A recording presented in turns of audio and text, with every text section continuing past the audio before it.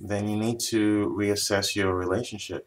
If your boyfriend is always away for whatever reason, maybe he's constantly, you know, he has family obligations or business obligations or school obligations, and he's constantly away, then clearly, and you feel this way, you're asking this question, then clearly that's a problem. The distance is a problem for you. So your boyfriend is always away. Well, in a situation like this, you have to reassess your relationship. If you're the type of person that needs physical proximity, you need affection from someone who's there physically on a consistent basis, it's going to be hard for you to keep up with this, even though initially you may have felt, I can do this because I love him so much. The problem with that is you have that initial feeling of love and you feel that's going to be enough, but as time goes on, and he's away and he's away and he's away, it gets harder and harder and harder.